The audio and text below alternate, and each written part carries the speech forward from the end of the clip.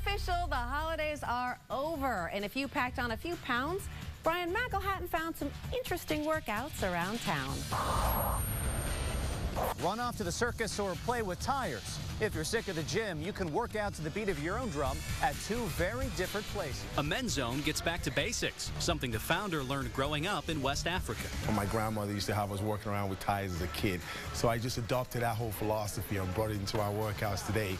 And just having them work with tires and movement. Movement is life, so get your body moving. The workout takes a mind, body, and spirit approach, so there's no yelling and there are no mirrors either.